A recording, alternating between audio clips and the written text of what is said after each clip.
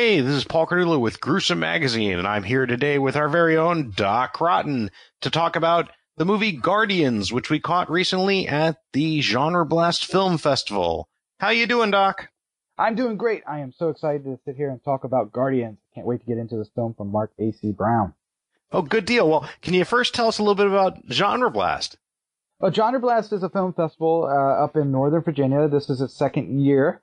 They moved the venue this year to the Alamo Draft House in Winchester, which was a great venue for this. But the thing about GenreBlast is that it's a genre film festival. It's not straight up horror like we normally do. So we get exposed to some other types of films, some comedies, some action, adventure, and sci-fi and fantasy even, and then some weird WTF films. And it really works well. It ends up being a nice little family of films that makes for an entertaining weekend for certain. Oh, definitely. Well, can you tell us what kind of genre Guardians fits into? Tell us a little bit about that film.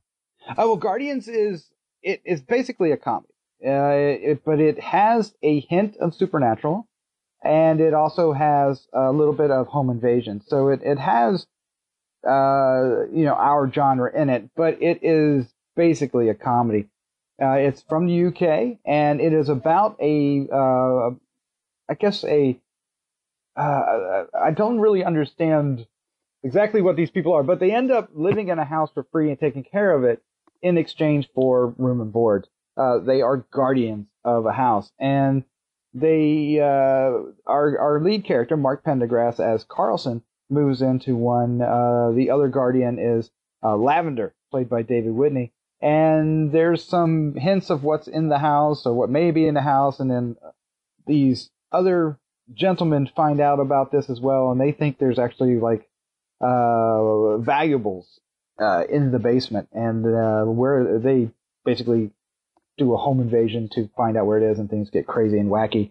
It's a lot of fun. It's very interesting, very character-driven, but it is hilarious. And the biggest reason for it being as fun and as funny as it is because of Matt Pendergrass and David Whitney.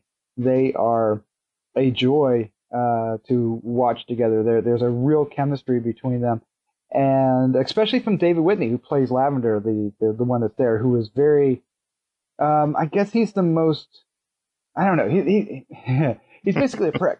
But he's probably the most likable prick that you would ever run across. He ends up kind of stealing the movie from the rest of the cast. But I really dig this film. It was my favorite of the weekend, and it was also the first one. It was the first film of the weekend, and it really set an interesting tone for me personally for GenreBlast this year. Well, aside from their relationship, are there any kind of strange goings on that may have added to the humor in the film? Well, there is. Well, is there anything you could say without, I guess, giving away too much, I guess? Well, let's just say that the person that actually kind of arranges the houses, I'm not really sure if he owns the houses or if he's just like the broker or something. It's really kind of a weird situation, from the outside looking in. But he ends up having these parties of a certain deviant type.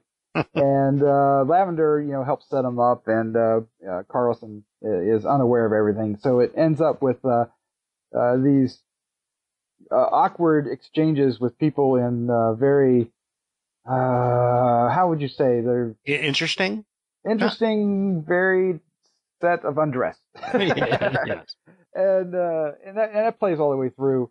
Of course, when the two fellows that come in and hold them hostage, there's a really interesting exchange between them because the kind of their attitudes and how they want to handle this situation is a bit of a conflict in a funny way. Good stuff. Well, can you give us your favorite scene, your score, and your final thoughts? Well, definitely want to recommend Guardians. It is a blast. If you get a chance to catch it at a film festival, I recommend it. If you find it on Netflix, which I would say it eventually will end up there, definitely put it on your queue. It is a fun little film to watch on an evening with maybe a few brews. A few brews definitely help. I think you'll hear a lot from David Whitney in the future. He was He was a delight. He was also there at the festival and was very funny and charming as well in person. My score is going to be 4.25 out of 5. And my favorite scene is it's kind of, I think it's the entire scene when the home invasion happens, where they have them kind of tied up in the kitchen. The house itself is basically a character in this movie, and the way the room is set up in the kitchen and then I guess the dining area, there's like this one little small window that you can peep through. I guess you could hand food through, and you see the one character, Matt Pendergrass as Carlson, kind of peeping through, and it's just funny the way they position things. There's another scene that I could say is when they're stuck in the bathroom on the downstairs floor, and there's 3 of them stuck in this tiny little room, and there's some dialogue between them where they realize like a funny gag earlier in the film kind of has a resolution in that scene, and it's a really smart, intelligent, and witty film. Good stuff. Well, very cool. Definitely one to keep a lookout for. Thanks, Doc, and good night. Good night. Be sure to visit GruesomeMagazine.com to listen to the other Gruesome podcasts, Hard News Radio, and Decades of Horror. Also check out the Gruesome Magazine Quarterly, available in digital and print on demand format.